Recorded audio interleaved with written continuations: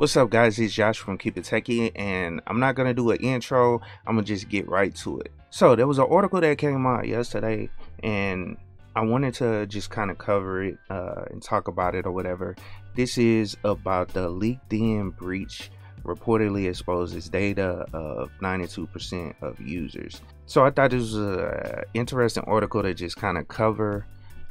Because it's, it kind of deals with cybersecurity, but I wanted to kind of explain some of these words or whatever. The way they saying it like it was an actual breach, but it really wasn't a breach because this has to do with APIs.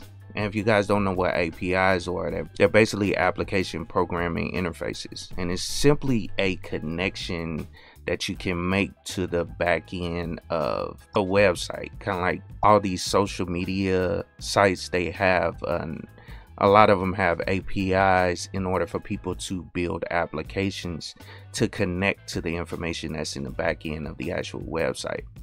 And I look at it kind of like I work with databases, so there's one way to allow Microsoft Access to connect to a SQL database by using what they call an ODBC connection. And it's basically a file and access database, or the access database. When it's open, it uses that file to actually connect to the data on the SQL database on wherever the server is located. And it kind of handles all the connection information. Now, as I stated, the way they make it seem, or the way they made it seem in this article, like it was a breach, but if we read through this thing, it kind of talks about the API. So let's go on and start reading it right fast. A second massive LinkedIn breach reportedly exposes the data of 700 million users, which is more than 92% of the total 756 million users. The database is for sale on the dark web, which records include phone numbers, physical addresses, geolocation data, and inferred salary. The hacker who obtained the data has posted a sample of 1 million records, and checks confirm that the data is both genuine and up to date.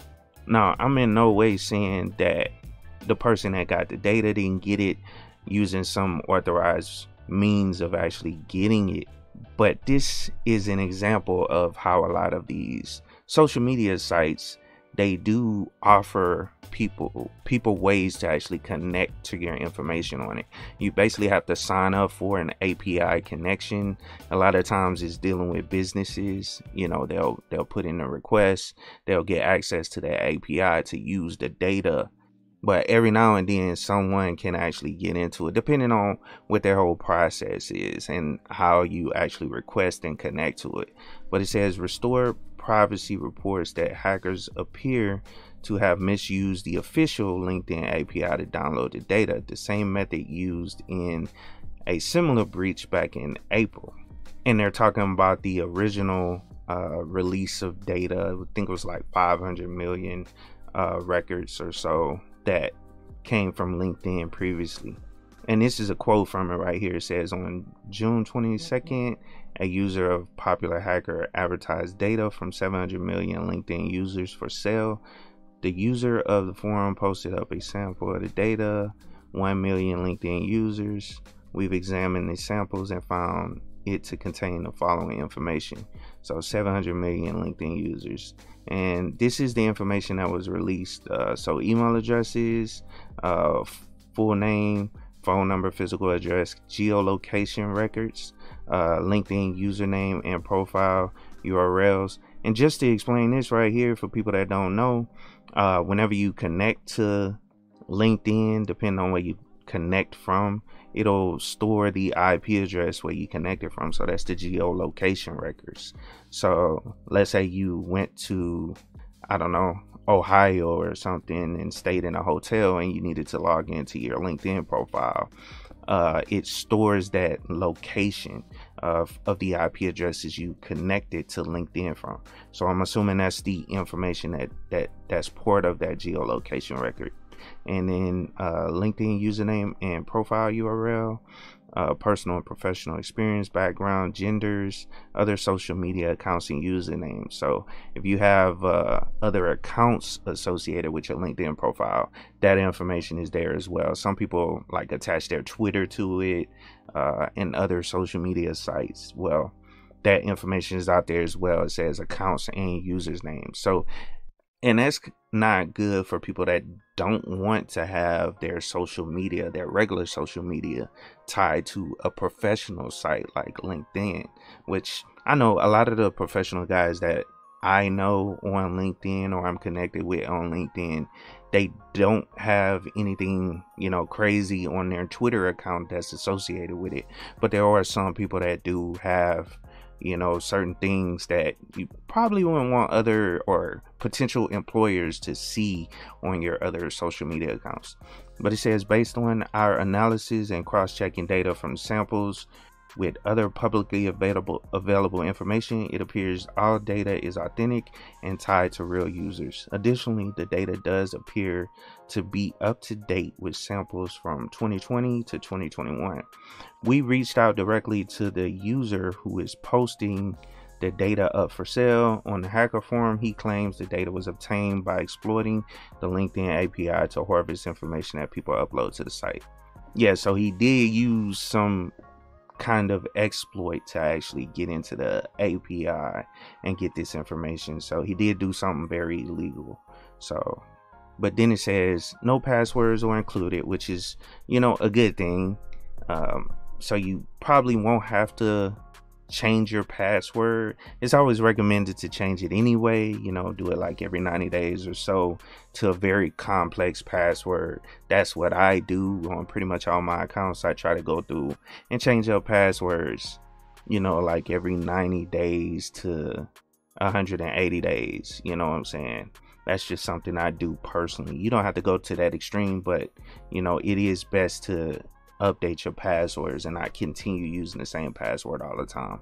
But it says but as the side note, this is still vulnerable data that can be used for identity theft and convincing looking phishing attempts that can themselves be used to obtain login credentials for LinkedIn and other sites. So be aware of that.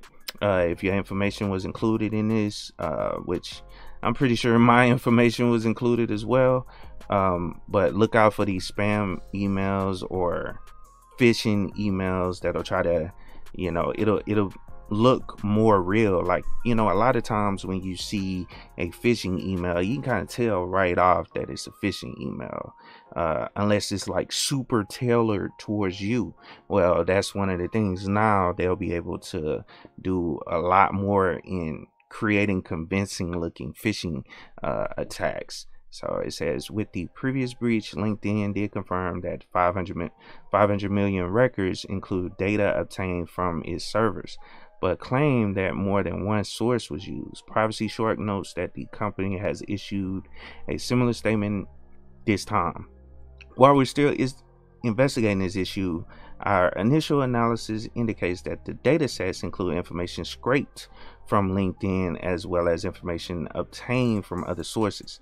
This was not a LinkedIn data breach, and or investigation has determined that no private LinkedIn member data was exposed. Oh, so hey, I might not be included because I currently have my LinkedIn set to private, and it's also been private for over a year now. So the only people that can see it are people that I'm connected to. That's the only way people can see my data, because I have it set to private, being that my channel is kind of growing and people starting to look into my background a little bit or whatever, just to see if I'm real. I have nothing to hide, but I still don't want that information out there, like all the companies that I've worked for, like the specific companies, which I mean, it's no problem, but still don't want that information just in the public eye, you know what I'm saying? So anyway, it says scraping data from LinkedIn is a violation of terms of service, and we are constantly working to ensure our members' privacy is protected. This someone was indeed able to scrape millions of records, whether using the API or otherwise. That is definitely a security breach. So it's pretty much all I wanted to cover.